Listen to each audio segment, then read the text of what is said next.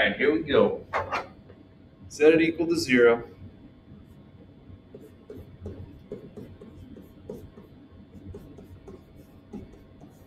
Got to move that 13 over there.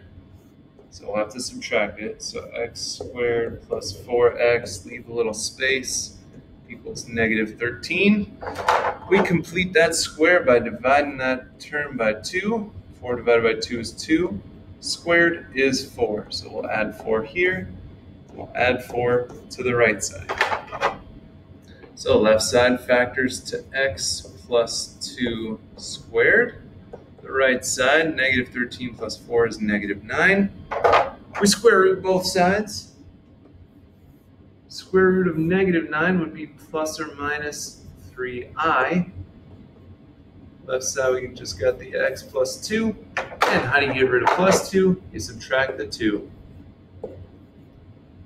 So we'll have negative 2, because that number goes first, and then the imaginary stuff goes at the back, plus or minus 3i. Great!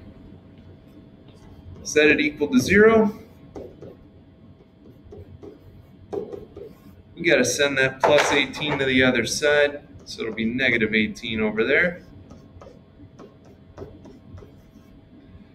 Complete the square. Half of negative 8 is negative 4. Squared is positive 16. All right. So we have x minus 4 squared equals negative 2. Square root both sides. X minus 4 equals, only perfect square in negative 2 is I. So we kick out the I. Whoops, let me put my plus or minus. Almost forgot. That could have been embarrassing. I root 2. And then we get rid of that plus, or the minus 4 with a plus 4.